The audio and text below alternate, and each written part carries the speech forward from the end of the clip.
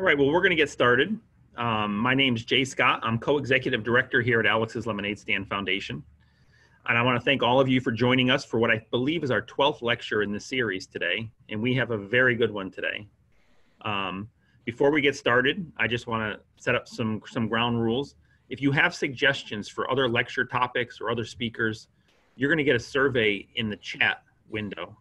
Just fill out that survey. It only takes a minute, and you can put suggestions for future topics or future speakers that we will consider adding to the series. If you have questions that you want our speaker today to answer, you can post those into the chat, and at the conclusion of the lecture, we will have those answered. Coming up later this week on Thursday, we have another lecture. It's the Open Pediatric Brain Tumor Atlas Initiative, New Models and Accelerated Discovery and Translation. So that's Thursday at 1. But today we have a special guest. The name of the lecture is The Many Genomic Roads to Acute Lymphoblastic Leukemia, presented by Charles Mullighan. Charles is a member of the Department of Pathology, co-leader of the Hematologic Malignancies Program, and the Deputy Director of the Comprehensive Cancer Center, and that wasn't enough, the Director of the Biorepository at St. Jude's Children's Research Hospital. Charles gained his medical degree from University of Adelaide in Australia. Then he undertook doctoral studies in immunogenetics at Oxford and specialist training in hematology and hematopathology at the Institute of Medical and Veterinary Science in Adelaide. He joined St. Jude's as a postdoc in 2004 and then joined as faculty in 2008. We want to welcome Charles. He's been a good friend to Alex's Lemonade, helps us out in a lot of ways, and really appreciate him coming and doing this lecture today. So with that, I'll turn it over to you, Charles.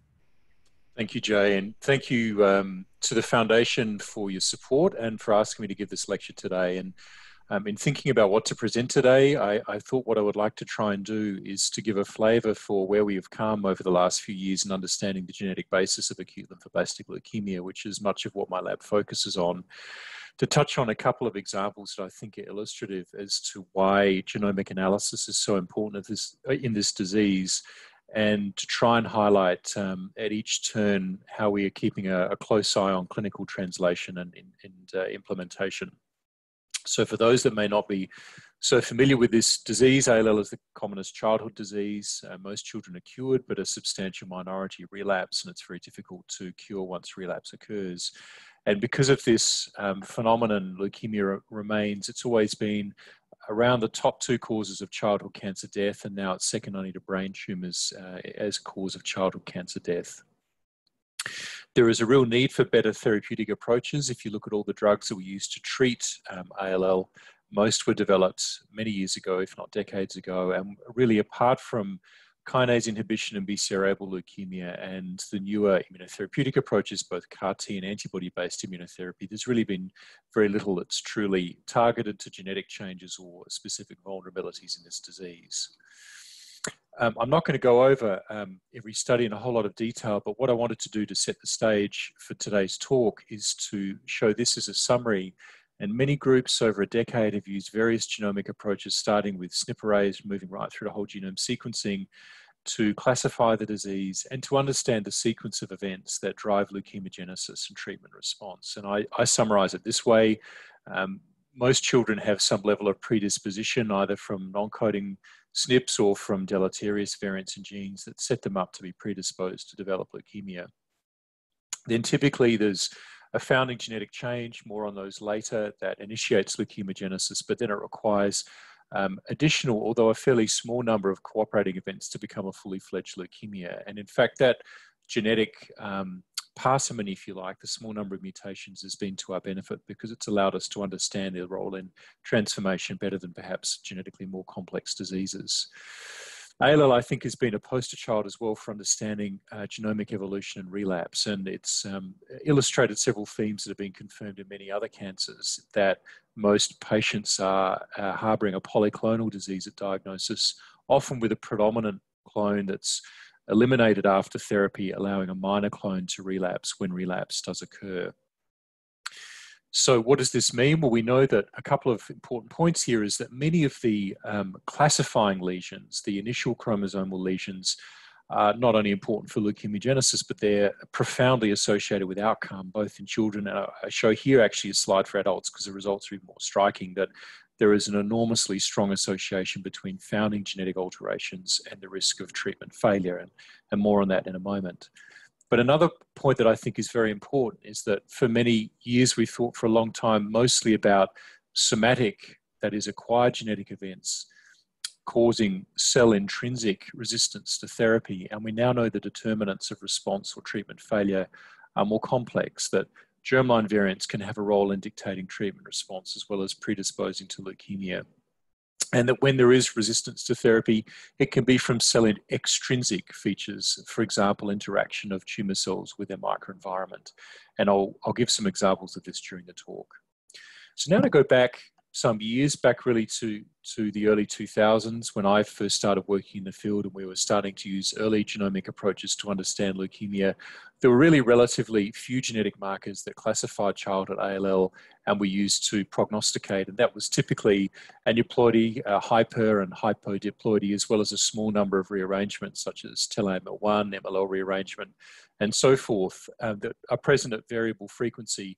But what's striking here that you can see is that many children and more adults didn't have one of these alterations. So it's been known for some time that the genomic landscape is more complex than just these few alterations define.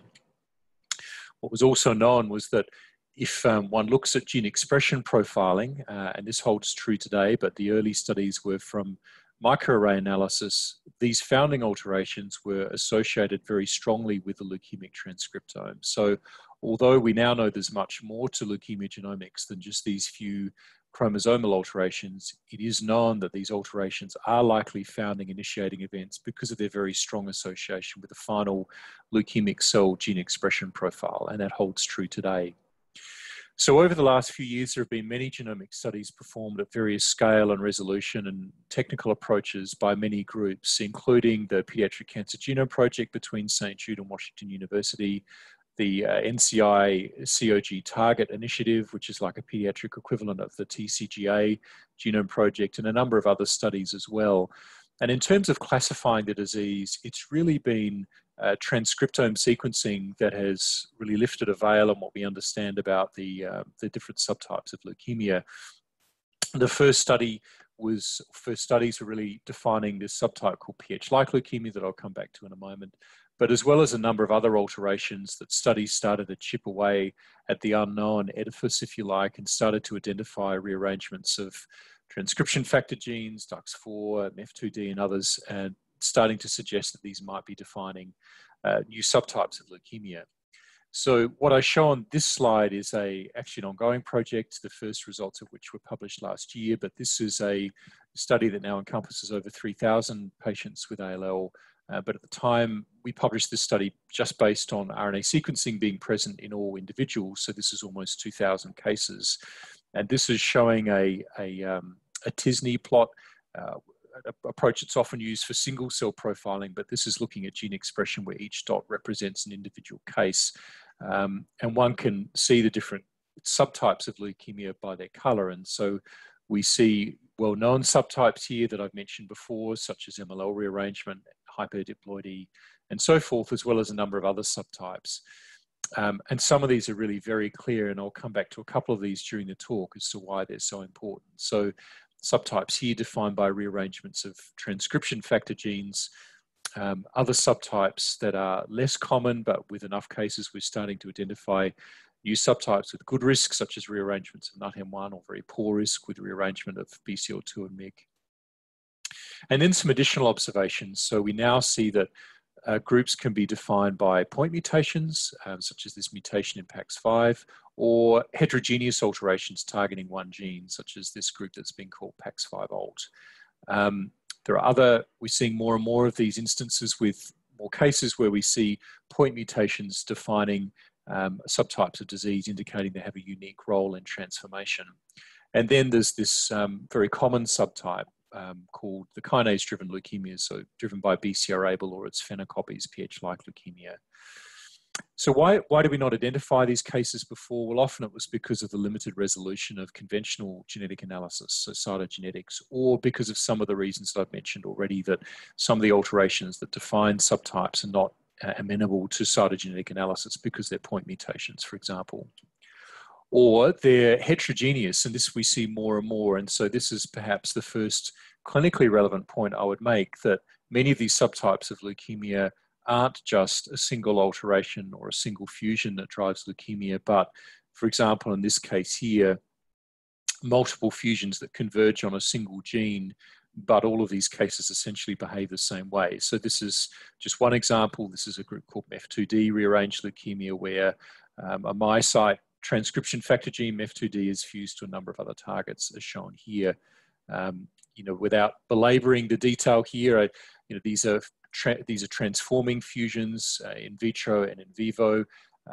This is a nice example where it does create a therapeutic opportunity, not because of a straightforward precision medicine, if you like, approach where you're matching a drug to a known mutation, but here because of the gene expression deregulation that's induced by the fusion. In this case here, these fusions activate expression of a gene called histone deacetylase 9, or HDAC9, as shown here. And these leukemias are very sensitive to HDAC inhibitors. So these are xenografts, as shown here, and the purple line, or the pink line in particular, shows striking data for panabinostat, an HDAC inhibitor, which is exceedingly active in these leukemias. A very important point is that the subtypes of leukemia that we're identifying now are not just because of multiple fusions, as I've just shown you, converging on a single gene, but we're increasingly seeing this phenomenon of phenocopies where alternative genetic alterations are simulating a founding alteration that's been well recognized. So I've mentioned one of these already, pH-like leukemia, where we see lesions simulating pH-positive disease. Another striking example is this one, ETV6-RUNX1-like leukemia, where we can see these cases color-coded in non-yellow colors, clustering with the ETV6-RUNX1 rearranged leukemias. And this phenomenon of phenocopying is really seen across the landscape of ALL at variable prevalence. So in some subtypes, it's relatively uncommon. For example, PBX1 rearranged leukemia doesn't tend to have phenocopying cases. In others, the phenocopies outnumber the canonical forms, such as in pH-like leukemia. But usually the phenocopies make sense. This is true in pH-like leukemia, where you see all these other kinase alterations, and it's very true in ETV6-RUNX1 rearranged leukemia, where we see a number of other rearrangements, either with ETV6 itself or with other members of the ETS family of transcription factors, or indeed other transcription factor genes such as Icaros itself that converge on the same transcriptional outputs and mediate the formation of leukemias that otherwise look clinically very similar to the founding subtype. So another reason why genomic approaches are needed to better manage patients with ALL. I mentioned already this notion that point mutations can drive leukemogenesis, and I just show one example of this. So we see several examples now where specific point mutations appear to be mediating a unique mechanism of transformation.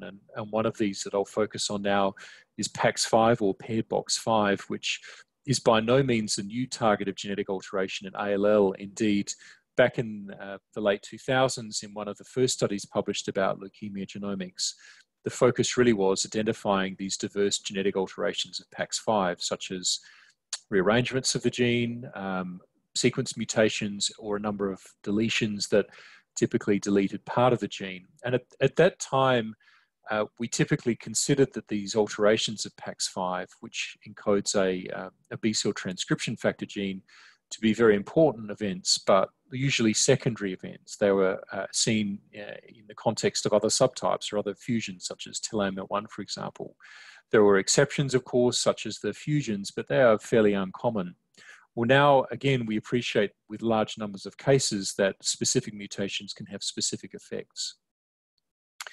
So if you look at this protein domain plot of PAX5, the lesions above the domain plot are this subtype of PADR-driven leukemia, and the mutations below the plot are the other lesions that are seen across the spectrum of ALL. And you can see that all of these cases have this alteration of PADR, and a few of them have a secondary mutation that's typically loss of function, such as a frame shift mutation. But it is notable that it's this single mutation that appears to be mediating this distinct form of leukemia. There are many other highly deleterious mutations that we see in the DNA binding domain, colored yellow here, that are seen across the landscape of leukemia, but this one mutation has this leukemia initiating effect.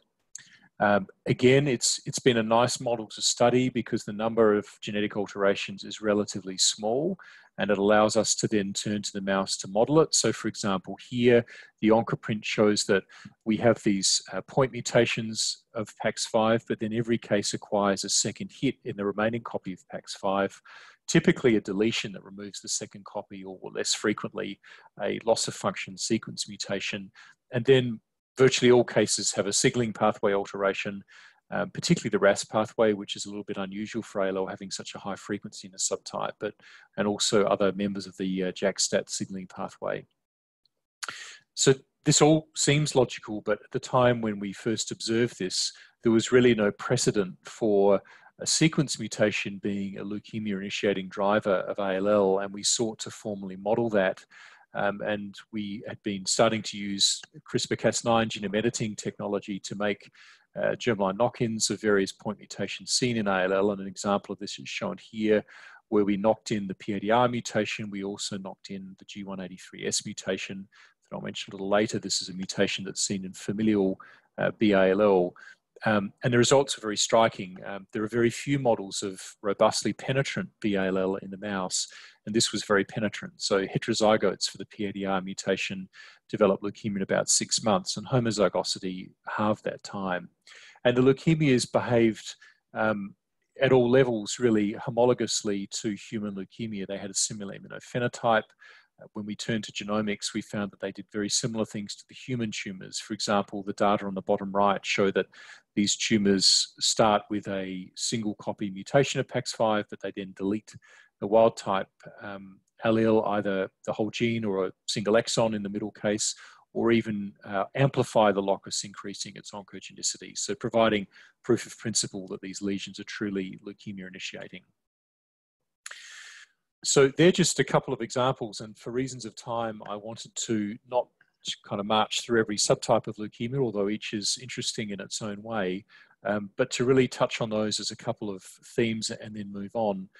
But before doing so, I wanted to just kind of stop here and take stock and show where we are with if you like, a transcriptomic classification of leukemia. Now, both in my research lab and also in the clinical lab at St. Jude, we use multiple approaches at the same time to now classify B-ALL using gene expression profiling plus fusion calling plus aneuploidy calling and targeted interrogation of sequence mutations. And by doing so, we can classify the disease into a little over 20 subtypes. And one can see there's marked heterogeneity according to age. So if we look here in children, almost 40% of them have good risk lesions such as telomere-1 and hyperdiploidy, and we can see with increasing age there's a marked increase in the prevalence of kinase-driven leukemia, as well as some other subtypes that are also associated with adverse outcome. So, and this has been a long story from many groups over a long period of time, but this is also important because it had been recognized for a long period of time that there was a, if you like, a precipitous fall off in outcomes of ALL with increasing age, particularly in that adolescent young adult population. And it really wasn't clear how much of that was driven by tumor biology or genetics, and how much of it may have been through perhaps, you know, regimen or compliance-based issues. And whilst those are obviously important, one can see from this graph here that much of the poor outcome of ALL is driven by, in older individuals, driven by founding lesion. This re-shows some of the data I was showing you before, that we now have more subtypes that are associated with favorable outcome, DUX4 and the PADR subtype, as I mentioned before, associated with relatively favorable outcome. But we clearly have more subtypes now, in addition to some of the previously credentialed ones, that are associated with very poor outcome. And so we can number among those not just the kinase-driven leukemias, but the BCL2 MYC group, hypodiploidy, as well as others. So I've mentioned PH-like leukemia a couple of times, and this is in some ways an old story that continues to become new again. And so much of these data are published, and I didn't want to just go over old data, but I wanted to show this because it remains clinically really important. And I wanted to show a couple of aspects about how we're thinking about treating PH-like leukemia and where we're taking this in future. So again, this is work of many groups over a long period of time, but PH-like ALL really is the greatest unmet need in B lineage leukemia because of its commonality and because of its poor treatment outcomes in many cases. It really does drive the poor treatment outcomes in many older individuals with ALL, particularly adolescents and younger adults. It kind of rises in prevalence to exceed 20% across the age spectrum. And it's astonishingly genetically diverse. You can see now various alterations here just showing rearrangements and fusions, but alterations targeting over 16 different cytokine receptors and tyrosine kinases to many, many different partner genes. So of course here, I've restated again, another example why one needs optimally sequencing to better accurately diagnose and classify leukemia. Now, despite the diversity, one can distill it down into several logical pathways. So the commonest group is this JAK-STAT-driven group, which is also the poorest outcome and the most complex. Many of the cases of PH-like leukemia are driven by rearrangements that activate this gene CRLF2, cytokine receptor-like factor 2, through enhancer hijacking to the IGH locus or other strong enhancers, as well as a number of other lesions such as point mutations in the IL-7 receptor, truncating rearrangements of the EPO receptor, as well as more conventional fusions of Janus kinase genes. And then these other subtypes, there's an ABL class group that do respond generally, at least in preclinical models and now in case reports, quite well to drugs like dasatinib and imatinib, and a number of other less common but important alterations in genes like FLT3 and TRAC3 and so forth. And a lot of preclinical data and now more data from in-man, from case reports, is showing that these alterations do activate their logical signaling pathways, as well as parallel signaling pathways such as PI3K, mTOR, as well as activating pathways that are amenable to therapeutic inhibition, such as BCL2 and MCL1 inhibition.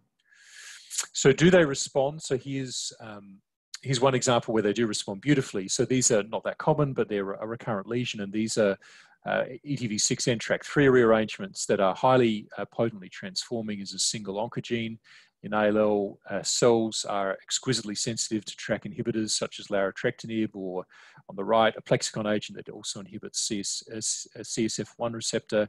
And if we treat xenografts, we can essentially suppress, even abolish tumor growth. So if we, this shows here, if we treat for a month, the tumors come back, but then they re-respond, they don't acquire resistance. And indeed, if we treat for long enough, we can abolish the tumor completely. So that's quite a remarkable and exceptional example, really, in B-ALL at all, where monotherapy with a TKI can essentially eradicate disease. And there's now good data from a number of series and case reports that patients are also showing very good responses to larotrectinib that when they have ETV6 and TRAC3 rearranged ALL. Now, the yang of this yin, if you like, is the bigger problem, which is CRLF2 deregulation. So I've mentioned a couple of aspects of this before. This is a cytokine receptor that's not normally expressed in B cells. It's rearranged either through an IGH enhancer hijacking event or a focal deletion upstream of the gene that brings it in approximation to upstream promoters. It's often seen with concomitant Janus kinase point mutations that are co-transforming, and it activates these downstream signaling pathways that are druggable, we believe, with, for example, Janus kinase inhibitors such as ruxolitinib, as well as a number of other targeted approaches as well. Now, the problem here is that these leukemias do not respond as well to monotherapy with a logical kinase inhibitor, that is ruxolitinib. So yes, they activate JAK-STAT signaling typically. If we look at other JAK-STAT-driven PH-like leukemias with fusions, such as with JAK2, we see pretty good responses, particularly if you combine with chemotherapy. But work that was done by Dave Tichy and Sarah Tazian and others at CHOP some years ago showed that the response to TKIs, to CRLF2 rearranged leukemia, is difficult to predict based on genomics and is often pretty miserable with limited or even no responses. Some do respond, but certainly some don't. And a number of reasons have been proposed for this, that the inhibitors actually lock JAK2 into a phosphorylated state that can activate signaling around activated JAK2 through JAK1 and other molecules, and lead to unconstrained kinase signaling downstream in transformation. So with that, you may be aware of the recent vogue for protein degradation with PROTACs, or proteolysis targeting chimeras. We started thinking at St. Jude about how we could use targeted protein degradation to tackle key targets in ALL, and we thought this might be a useful context to use PROTAC-based approaches. And to summarize some of the advantages of this, the pharmacokinetic properties, that these are different from kind of on-off occupancy-driven traditional drugs that have often a requirement for high exposure and limited duration of activity and off-target effects. PROTACs are looking to degrade a specific target of interest by coupling a ligandable domain engaging target with a molecule that engages an E3 ubiquitin ligase and then targets the protein of interest for ubiquitination and proteasomal degradation. And this, of course, has attracted a great deal of interest because of its potential not just to target kinases, and many kinases have been shown to be successfully drugged with PROTACs, but also to go after undruggable targets, for example, zinc finger-containing transcription factors. So we've worked with a team of chemists, structural biologists, as well as leukemia biologists in my lab at St. Jude to use this approach, again, with the premise here of developing series of molecules that bring together a modification of a kinase inhibitor that's targeting Janus kinases to E3 ligases such as cereblon to target them for degradation. We've used, most of the development has been based on ruxolitinib and also baricitinib and other TKI coupled to the IMiDs, particularly lenalidomide and pomalidomide, based on initially there was actually no structure of one of the kinase inhibitors such as ruxolitinib bound to JAK2, so we used an existing model, but since that time we've actually solved the structure of ruxolitinib and baricitinib bound to JAK2. We've made a series of compounds and shown that some of these are quite strikingly potent. This shows some of the structural biology data. This on the right here shows ruxolitinib bound to the active site of JAK2, the kinase domain, with the region that we predicted was going to be exposed to solvent and thereby amenable to modification by adding a linker to make a PROTAC. And this is shown here, and so that they were the structures that we developed to then to engineer the various series of PROTACs. And so a lot of data, but just to show a couple of the high points here, we've identified several series of agents. We've started to establish the rules for the linker, etc., and the modifications that can be made by a great deal of trial and error, and have found that, for example, shown on the top left here, this is a prototypical cell line for CRLF2 rearranged leukemia. The founding TKI Rux and the founding IMiD pomalidomide are relatively inactive, but we can achieve a greater than 70,000-fold increased potency by coupling them into one or more of these PROTACs. We've actually achieved greater specificity, so this is kinome scan data showing the activity of Rux on the left, and we achieve much greater specificity with these agents as shown on the right. There are still some unexplained aspects of why some of these agents are active or not in various cell lines, but we've tested an increasing panel of cell lines that are representative of various types of leukemia, JAK-STAT driven and not. But a couple of key points are that we can achieve sub-nanomolar EC50 in our key CRLF2 rearranged cell lines, typically with sparing of non-kinase driven leukemias. And we've also shown that it is indeed dependent on this PROTAC mechanism, because when we knock out cereblon, the drugs are no longer active. We can achieve degradation of JAK2, and we can achieve killing of cells in xenograft models, in contrast to killing of cells with a conventional type 1 and type 2 JAK inhibitors. It should be noted this is not all JAK dependent. In fact, we've recapitulated prior data from genetic models where JAK2 mutations are very important in transforming the cells to a leukemic state, but an activation of JAK2 alone is not sufficient. If we use PROTACs that are solely and potently JAK2 degraders, we only have partial efficacy. One requires inactivation of other targets that PROTACs commonly go after, such as GSPT1. But this has been a very promising and instructive approach about a new way of targeting these high-risk leukemias.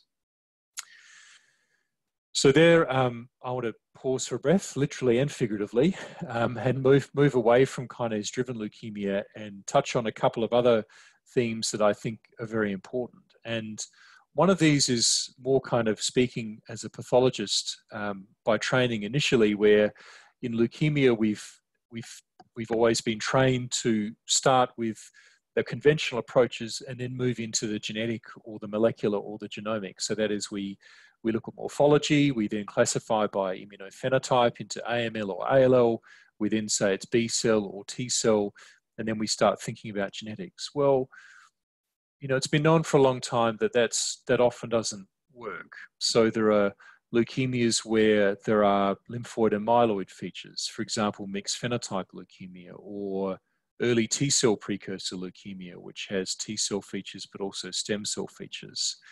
And now we're seeing more and more of these examples, not only where this conventional way of thinking breaks down, but also we can find explanations as to why, or we can find genetic events that transcend this classification and show that really genomics should be used as the classifying basis. So with that kind of preamble aside, here's the first example. And so this is ZNF384 rearranged leukemia.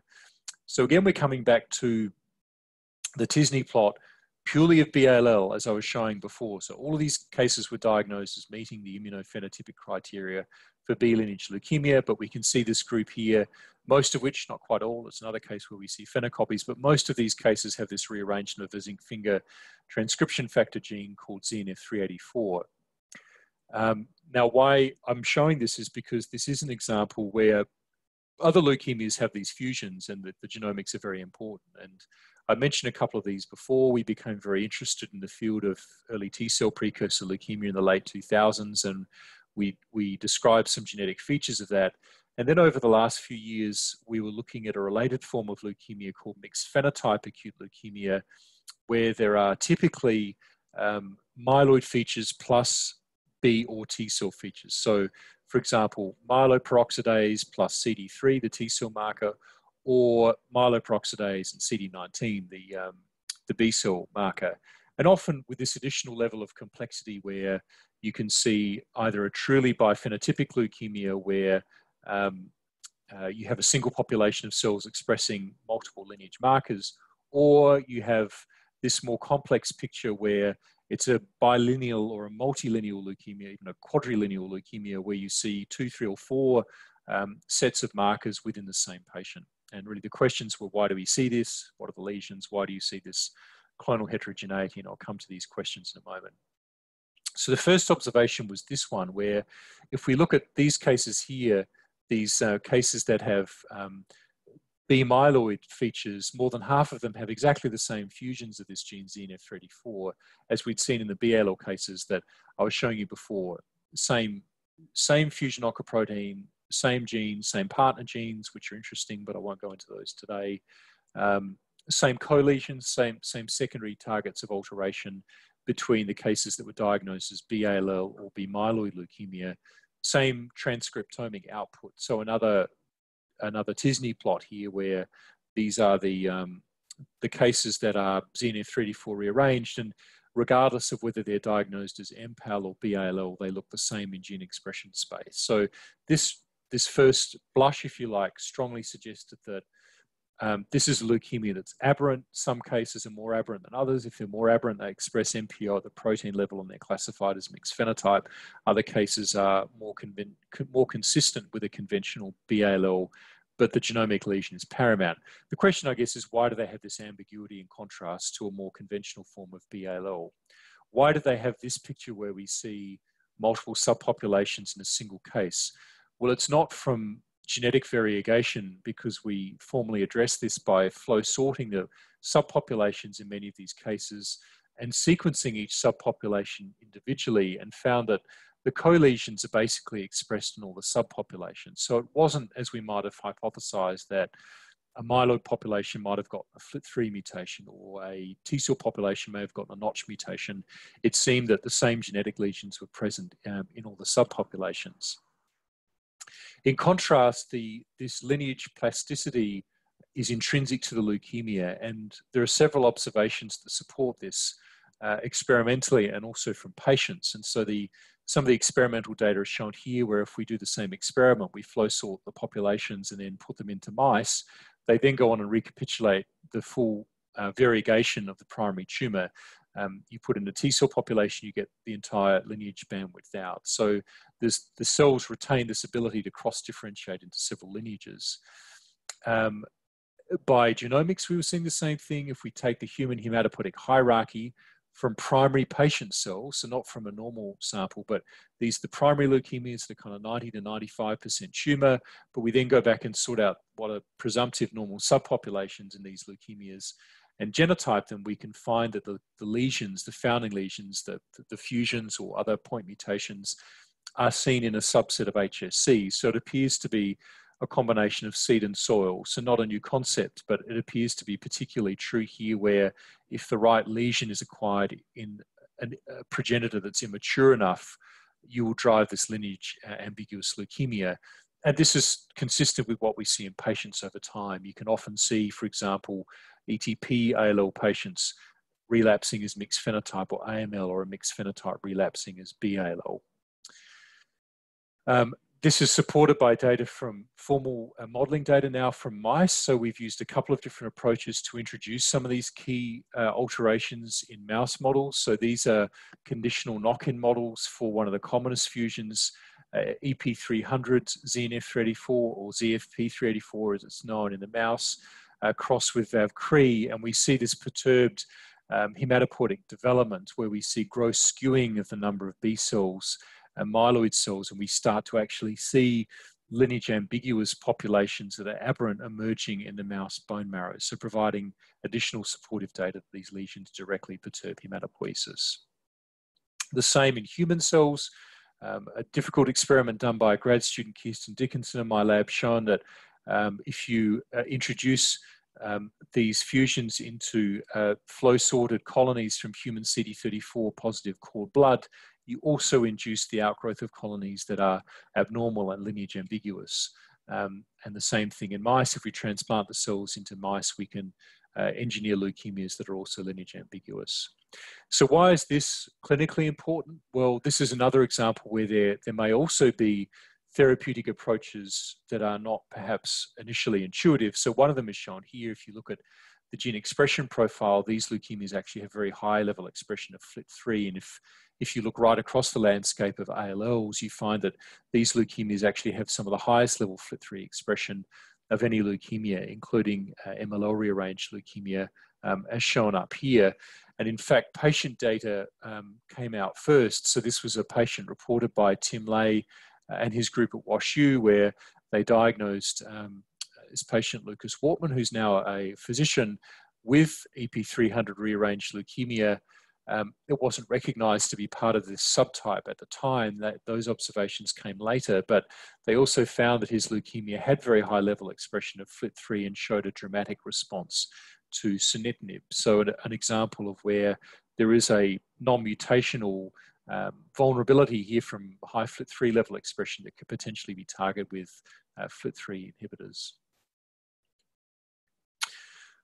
Okay, so in the last part of the talk, maybe the last 10 minutes, trying to leave some time for questions, I wanted to talk about one other paradigm, if you like, of treatment failure. And so most of what I've spoken about today is really the somatic initiating genetic events, be they fusions or point mutations. But as I mentioned before, we now consider there are other ways to induce leukemia and to induce drug resistance, some of them being germline and some of them being secondary, and ways in which they might potentially modulate drug response by influencing interaction with the microenvironment.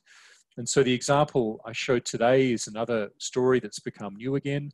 The first data we published in this area of Icaros or IKZF1 alterations in leukemia was published many years ago, where we showed that this transcription factor gene, which is needed for the development of all lymphoid cells, was very commonly mutated in the lymphoid form of Ph positive or BCR-ABL positive leukemia. So when it was ALL or CML transitioning to lymphoid blast crisis. We and others have spent a lot of time understanding some of the aspects of biology of Icaros. There are various lesions, a bit like PAX5 I was showing before. There are many deletions of the gene. In particular, there's an internal deletion that removes the DNA binding domain of the gene, but leaves a dominant negative isoform called IK6 behind that can act as a competitive inhibitor of wild-type Icaros. There are a number of somatic point mutations as shown here that also affect the gene by impairing DNA binding and act as dominant negatives. And part of this phenotype is shown here. So these are mouse pre-B cells where we're showing immunofluorescence staining for Icaros, and this shows the normal punctate staining of Icaros to heterochromatin where it represses gene transcription, and many of these mutants have these quite striking and distinctive and individual patterns of cellular mislocalization where they're sequestering wild-type Icaros away from its normal sites of binding.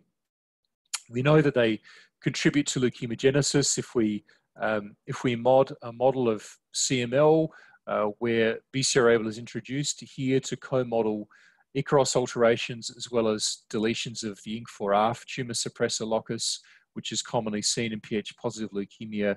We see that these lesions together shift a myeloid phenotype to lymphoid phenotype consistent with the human genomics. And they also drive a very treatment-resistant disease, here resistant to the TKI dasatinib, quite independent of inhibition of its target ABL. It still shuts down ABL signaling, but the leukemias become very resistant to any therapy. And studies over a long period of time have shown part of the mechanism for this, and part of it is because when you mutate Icaros, you de-repress expression of a number of adhesion molecules, as shown this. You drive this very adhesive phenotype, and the mutant cells can then stick to each other. They stick to the vasculature, they migrate into the bone marrow microenvironment, and they're mislocalized and they become highly resistant. They adopt this very stem cell-like phenotype with enrichment for stem cell gene sets, and they become more self-renewing, more immortal over time. So we see this interaction between Icaros perturbation, stemness, self-renewal, and this adhesive phenotype. This model is shown here. So normally Icaros is promoting differentiation, but when one mutates it, we de-differentiate the cell and it becomes very adhesive. So the reason for showing this is this news story now, which is we're seeing over and over again, where we see these somatic targets of mutation being seen as leukemia initiating events in the germline. And another theme of this is that often the first indications of this are seen from families with leukemia, which are quite rare, but they can be very instructive. They can implicate a gene. And then once we go back and look at sporadic cohorts of leukemia, we can find proportions of sporadic non-familial leukemia also harboring genetic changes in the germline as well. So this was a family diagnosed by Rupert Hangrettinger in Tübingen, Germany, a child that was diagnosed with BALL. They sequenced Icaros because many groups do this now as it's a poor prognostic marker. And they found a germline mutation of Icaros here that truncated one of the DNA binding zinc fingers, and then found it was present in an uncle that's had Ph-positive leukemia and several relatives. So the child's mother, siblings, and a niece. Many of, concurrent with this, there have been a couple of papers, including the seminal one, showing that there were germline Icaros mutations in patients with antibody deficiency, with common variable immunodeficiency. And so germline Icaros mutations have emerged as this unifying genetic event, if you like, defining a subset of individuals that are prone to immunodeficiency, as well as tumor susceptibility, particularly ALL. And that both of these appear to be present in this family. When we went back and looked at some of the patients who didn't have leukemia, they had evidence of immunodeficiency as well. So these are other examples where we're seeing these often very distinctive associations between, again, genes that are somatically mutated, but also present as germline events in familial leukemia. So one of the first of these was P53 in low hypodiploid leukemia. I mentioned one of the PAX5 mutations, G183S, that's seen in dicentric ALL, pretty uncommon, but very striking. And perhaps the most common target are these mutations in ETV6, which are not exclusively associated with hyperdiploid leukemia, but they show some level of enrichment. And very nice work from June Yang, Jorge de Paula and others had shown that sporadic cases of leukemia have a quite striking frequency of germline alterations of ETV6. So again, the point being that one doesn't necessarily have to have a clear family history of leukemia to have evidence of germline predisposition to ALL. So that's true for ICROS. This was a collaborative study with June Yang and with Kim Nichols and others at St. Jude, where this family was identified. June had been sequencing a number of genes, including ICROS, in very large cohorts of ALL. And after analysis and filtering, found that about 1% of ALL cases have one of these germline mutations of ICROS. And in distribution, they look really different from the somatic events. So rather than the enrichment in the DNA binding zinc fingers as shown here and the C-terminal transactivation domain here, we see many of these variants in regions that are less well understood. Some of them actually relatively common, suggesting there might just be SNPs that aren't particularly common. So over some time, we perform very standard assays of transcription factor function, as well as some of the more detailed phenotypic assays to try and rigorously address the question of what is the relationship between these germline variants and alteration in transcription factor function and leukemogenesis, and perhaps also drug response. And a couple of key messages from this are, well, virtually all of the variants were deleterious apart from a minority. 10 of them we took into a huge battery of tests. But a key point here is that, particularly for transcription factor, if we just look at one of the most standard assays, which is transcriptional activation, or in this case, transcriptional repression, because ICROS is a transcriptional repressor, we can miss the boat completely. So here are luciferase reporter assays for 2 targets of ICROS, MCL1 and Phi1. Wild type is suppressing activation. This somatic deletion isoform IK6 de-represses expression. But then virtually all of the alterations, certainly all of the missense mutations, do nothing. They act just like wild type, the exceptions being these mutations that are either right in the DNA binding domain or they're truncating frame shift mutations. But if we'd stopped here, we would have just said, well, most of these variants do nothing. But they do something. So they, to greater or lesser extent, cause this gross cellular mislocalization that I was showing you before. We showed this by viral transduction approaches as well as by using genome editing to knock in several of the mutations. We see the same thing in the relatives of the proband of the family. So these sisters, if you like, are primed to develop leukemia should they acquire an alteration such as BCR-ABL that in other cases is leukemia initiating. And in fact, if we go back and look at the adhesion assay that I showed on a slide before, many of these germline variants are in fact the most deleterious of any ICROS variants that we've studied before. So this is shown here where we are quantitating the numbers of these aggregates. We're also quantitating their size, where this shows some of these germline variants in these uncharacterized domains that are much more deleterious in causing these phenotypes than any of the somatic variants we see in ALL. The same thing is seen in vivo. This is a kind of static transplant assay where we engineer leukemia, we transplant it, and several days later we harvest the bones of mice and we image them. We can now do this in vivo, but this is showing both the mislocalization of ICROS as well as this abnormal morphology and spindle shape appearance of these cells. So again, this is clinically important because we've known that somatic variants of ICROS, such as the deletion I referred to before, is highly associated with treatment resistance in models, both in vitro as well as in vivo. And we see the same thing from many of these germline variants, even more so that they are inducing drug agnostic and highly profound resistance to chemotherapy, whether it's conventional chemotherapy or TKI therapy with dasatinib. So how might this be circumvented? Well, one approach yet to be tested in trials, but we hope to get there, is FAK inhibition. This is focal adhesion kinase inhibitors. And the reason for testing these agents is that this adhesion of ICROS mutant cells is partly mediated by aberrant expression of integrins. And when they become active, they signal through the FAK pathway that then activates downstream signaling pathway activation as well as changes in cell morphology. And FAK inhibition is extremely potent in acting with dasatinib to reverse drug inhibition, and also, as you can see here from in vivo imaging, at reversing the abnormal mislocalization of these cells in mice transplanted with Ikaros mutant leukemia. So there I wanted to stop. I wanted to leave a few minutes for questions, but just before doing so, I wanted to mention how we're using genomics to influence our treatment approach in ALL. And so this is now not new. This has been ongoing for some years. We are about halfway through the current study of frontline ALL therapy at St. Jude, which is Total Therapy 17. It's also opened at multiple sites nationally and internationally, where all patients with leukemia are sequenced at diagnosis with whole genome and transcriptome sequencing, and that information is increasingly widely used to drive a number of variations in treatment approach, whether it's MRD monitoring, whether it's the addition of TCR or other novel therapies, preemptive administration of immunotherapy, and so forth.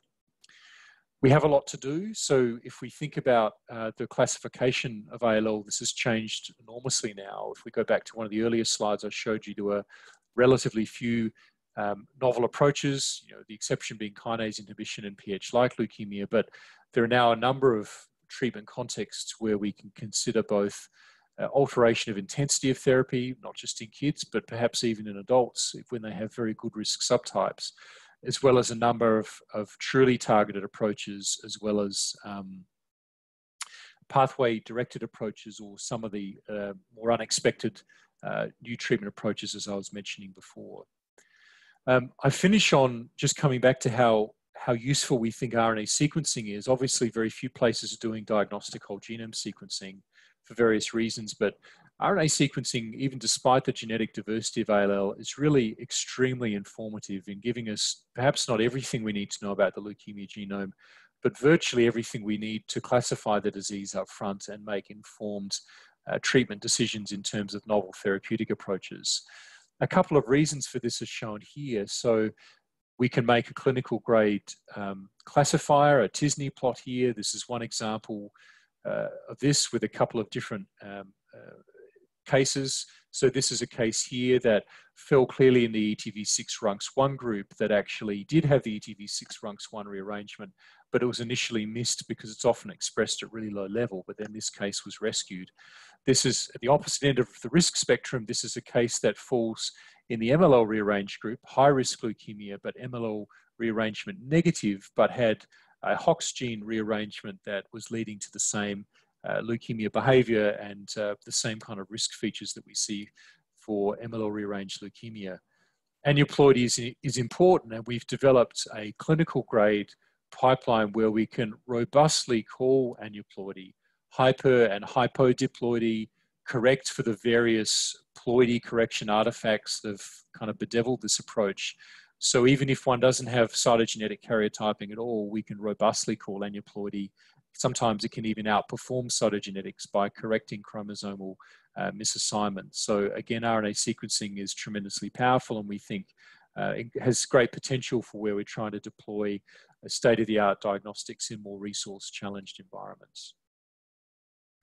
So to conclude, sequencing is revised molecular taxonomy. Transcriptomics are very important in integrating the genomic lesions, as well as being a very important approach to diagnose and classify the disease. And I've tried to give some examples of where both founding alterations as well as secondary alterations are important drivers of leukemogenesis, drug response, as well as potential new therapeutic approaches. Now, I'll just finish with a last point, which is actually directly pertinent to work that we're doing with Alex's funding, and that is we have a long way to go with ALL. Many of our patients are driven by clonal aberrations of transcription factors, and we clearly need new approaches to drug or degrade these targets. And this is an active area of research at the moment in ALL and similar diseases. And so there, I think many people, everything I've shown you today has been very collaborative, from people in my lab, from the team in protein degradation that I've shown you before, as well as many collaborators from CompBio and other groups and collaborators around the world. And so thank you for your attention. Thank you so much, Charles. That was excellent. The questions are rolling in, so hopefully you have a few minutes where you can answer some of these questions for us. Sure okay? thing. Okay. The first question I'm going to give you is from Hendrik. It says, with many genomic pathways available for ALL, is there any way to determine if one pathway is more important than others?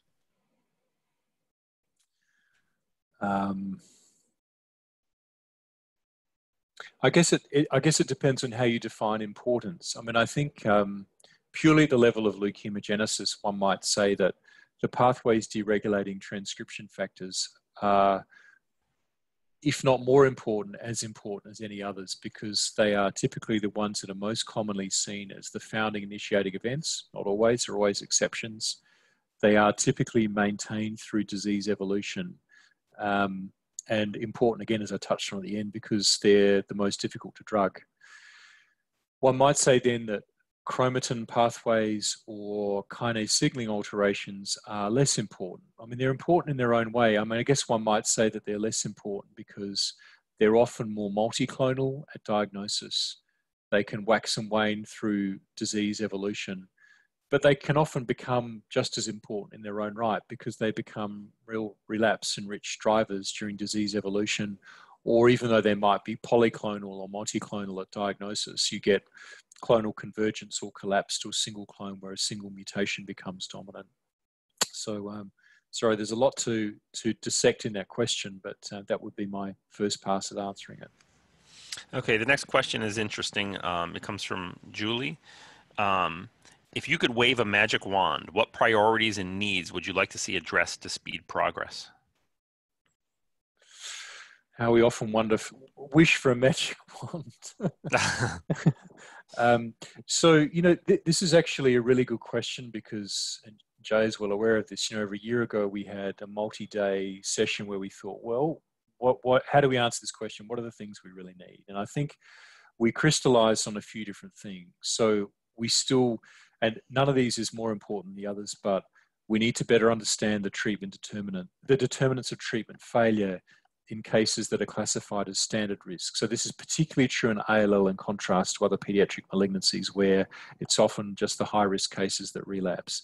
50% of treatment failures in ALL come from standard risk cases and we don't yet know why. We need much better models, and this is not an easy thing, but I think we're getting there. So part of that is that the disease is polygenic and we haven't had the right ways to model that. But now with better technical approaches, be it genome editing and with functional genomic approaches, we're making better inroads. We need to better understand the determinants of biology and treatment failure that aren't just simple or linear, here's the genetic alteration of the tumor cell, it must be a driver. And again, we're getting better able to do that with some of the kind of like the broad-based functional genomic screens as well. And I would argue that we really do need a more systematic approach to develop new therapeutic approaches that are specifically focused on childhood cancer, be they vulnerabilities from a logical, we say, well, this is a fusion like ZNF34 where we need a new treatment, or from, you know, an output from a functional genomic approach. So it's going to be a pretty heavy wand to wield, but they would be a short list of things that I think are really important. Wow, that was a lot. So when you say models, do you mean mouse models? I mean both. I mean, I think so.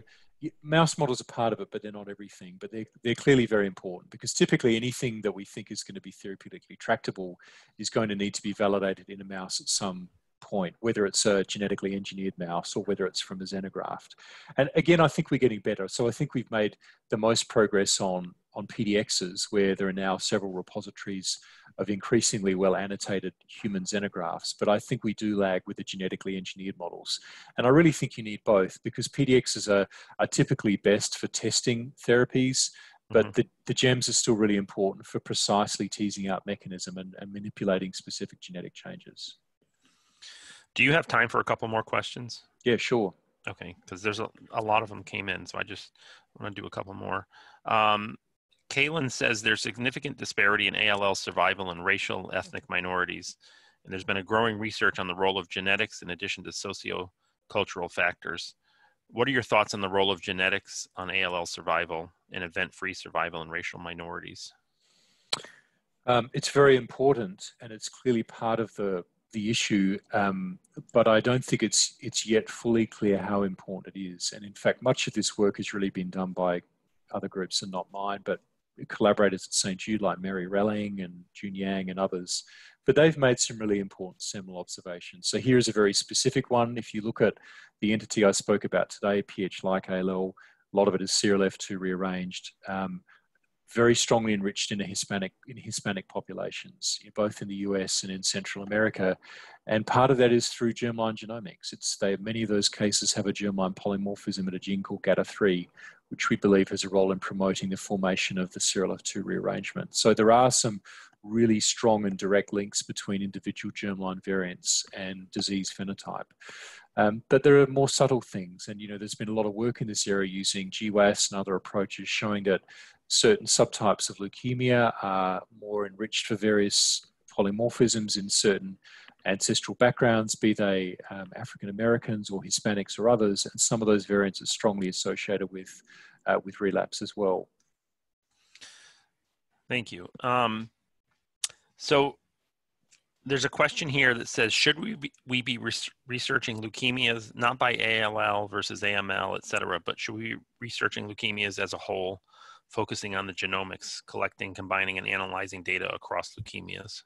Yes, we should and we are. And I didn't go into this today. I actually gave a talk on this at another conference a few weeks back that was more focused on mixed phenotype acute leukemia. And, I touched on this with one example, but we've seen a very similar story in T myeloid leukemia where we've seen a lesion that transcends phenotype.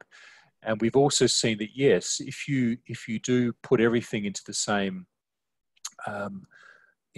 mixing pot, and at least at the transcriptome level, and look at everything together, you can make some really striking additional observations. So, for example, we can see that some lesions define particular new subgroups of mixed phenotype leukemia, and I showed one example of that today.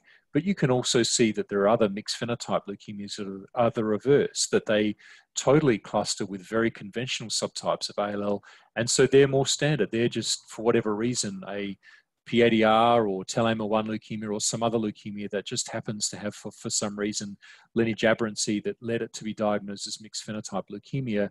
But I would strongly argue that that case should be considered in the same basket as the conventional subtype of ALL. So a lot of people are now doing this, and both within St. Jude, with our collaborators at the COG. It's taken a long time to do it, both to amass all the data, and it's still an ongoing process. We still have examples where we find something and it seems to make a point, and we then scramble to pull in more data to confirm it. But there's a very strong rationale for doing this systematically. Yes. All right, I'm going to do one more, and I apologize to everyone whose question we did not get to. This one comes from Adam DeSmith. And in the latest classification of B-ALL subtypes, there remains a proportion of patients with an unknown genomic classification, yes, even after whole genome and transcriptome sequencing. Do these tend to cluster together in T-SNE plots, or do you have any thoughts on what may underlie these leukemias?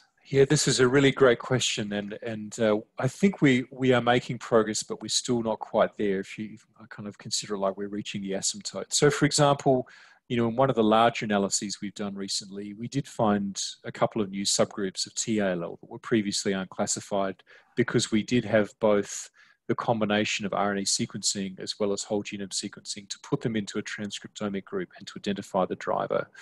I think I would think of it in terms of not just scale, but also and sequencing type, but also level of analysis, where we've often not fully reached the intersection of all of those three factors, where we don't have enough cases, integrated RNA and whole genome sequencing, plus full analysis incorporating non-coding analysis as well, and that has identified new subtypes. I think we've debated this a long time over the years, where we've said, well, there must be something non-genomic, or there must be something epigenetic or similar. And I think, well, we've increasingly seen as we've resolved new subtypes that yes, there may be some perturbation that might target a pathway that, for example, is epigenetic, but typically there has been a genomic driver, be it a sequence change or a structural change that has led to classification of that entity. And it's my bias, I guess, from experience, but my feeling is that the vast majority of ALL cases with the right data set and analysis are going to be resolved as having a genomic basis, whether it's germline and or somatic. Well, thank you, Charles. For the people that we didn't get to your questions, we'll see if Charles might be willing to answer them offline. But thank you so much for the talk today. It was really informative, and I didn't read them out loud, but you got a lot of comments about how great the talk was. So, oh, thank you very much. Again, I'm really glad to do it. And so glad that Alex has promoted this series. So thanks, Jay. Thanks to the foundation. Thank you, appreciate everyone. it, and take care. You're welcome. You too. Bye. Bye-bye.